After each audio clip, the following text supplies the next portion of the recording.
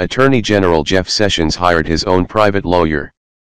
Attorney General Jeff Sessions has retained his own private lawyer, D.C. litigator Charles Cooper. Cooper has been providing counsel for Sessions, and helped him with preparation for his June 13 testimony before the Senate Intelligence Committee, according to the Associated Press. The attorney is a founding member and chairman of Cooper & Kirk, PLLC, a law firm in Washington, D.C. According to the firm's website, he clerked for Chief Justice William Rehnquist before joining Justice Department during the Reagan administration in 1981.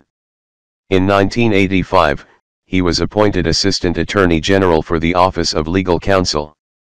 Cooper worked for the Reagan administration until 1988, when he went into private practice. In 2013, he defended Proposition 8, which bans same-sex marriage in California, before the Supreme Court. Both Cooper and the Department of Justice did not respond to multiple requests for comment.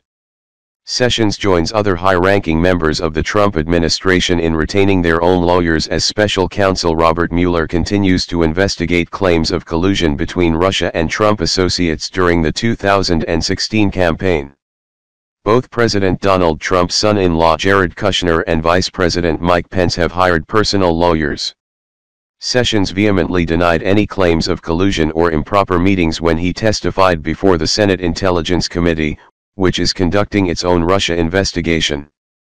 The Washington Post reported March 1 that Sessions spoke with Russian Ambassador Sergei Kislyak twice in 2016, and did not disclose these encounters when he was asked about them during his confirmation hearing. The day after the Post report, Sessions recused himself from overseeing the Russia investigation, although he said it was because of his role as a campaign surrogate rather than these meetings. The job now falls to his deputy, Rod Rosenstein, who appointed Mueller as special counsel.